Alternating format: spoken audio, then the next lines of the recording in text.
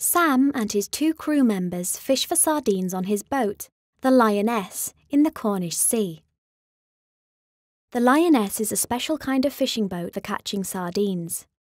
It's called a catamaran and has 2 parallel floats.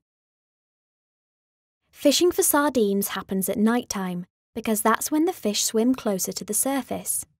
The Lioness has a sonar on it to help Sam see where the sardines are under the sea. Sam needs this technology because the sardines are very nervous fish, and if the boat creates lots of noise and light, it's easy to scare them away.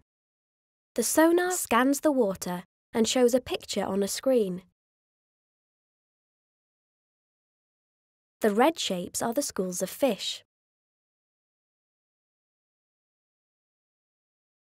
When Sam has located a school of sardines, he and the crew set the nets. They have to do this very quickly. As it is dark, the fish don't see the nets and aren't scared, so they are much easier to catch. The nets circle the sardines. Then the crew slowly pull the fish up alongside the boat.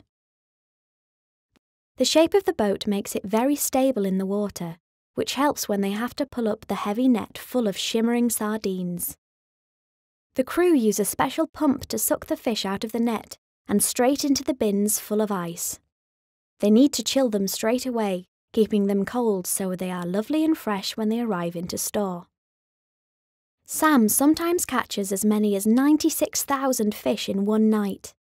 They weigh as much as 8 metric tons. That's heavier than a fully grown male elephant. After a long night's fishing, at around 2 a.m, Sam and the crew take the boat back to Newlyn. The fresh sardines are unloaded onto the quayside.